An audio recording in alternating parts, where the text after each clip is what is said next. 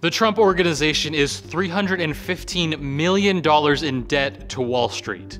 Donald Trump's filing with the Federal Election Commission during his campaign showed his company owes, at minimum, $315 million to 10 different companies. A new Wall Street Journal report shows that debt had been sliced up and sold over the past 5 years.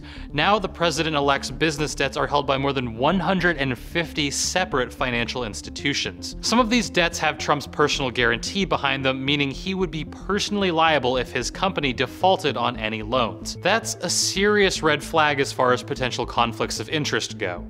The report notes financial institutions could potentially hold undue power over Trump if he defaults. And as president, Trump would control regulatory bodies that keep an eye on Wall Street.